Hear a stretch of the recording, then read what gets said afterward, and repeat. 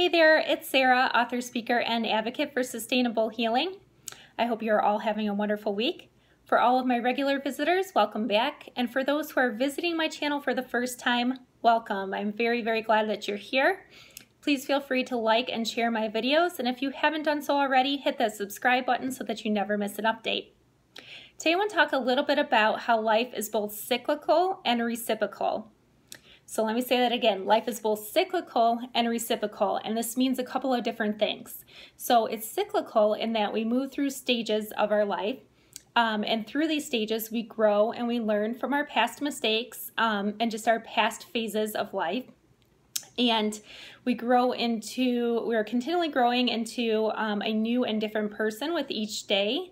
And it's reciprocal in the fact that the energy that we put out in the world is given back to us. So this is very much tied to the law of attraction. If we're putting out and emitting positive energy, then we will receive more positivity in our life.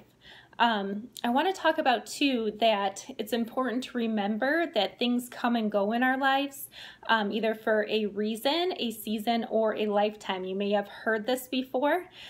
So we encounter different things in different situations and different people in our lives, either for a reason so that we can learn from our encounters, for a season, so they come and go in different stages. Or a lifetime. So sometimes we encounter people, places, and things that stay for the remainder of our days. And this is because it's beneficial to us. So the important thing to remember here is just because we have gone through something traumatic, it doesn't mean that it's going to repeat, as long as we continue to move through the stages of life and grow and learn from whatever we could have done differently in the past to ward off the trauma, or we learn from the trauma so that moving forward we can see the red flags of something that's going to be detrimental sooner. So important to remember that life is both cyclical as we move through stages, and reciprocal, that we are constantly putting out and emitting this positivity to the world so that we receive it back.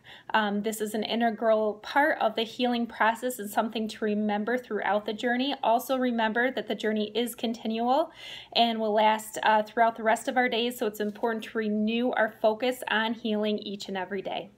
I hope this makes sense. I hope you have a wonderful week, and I hope the information was beneficial. Again, please like and share my videos. Make sure to share my channel with anyone who you feel would benefit from this information and who needs to heal from significant trauma, and hit that subscribe button so that you never miss a weekly update. Thanks so much.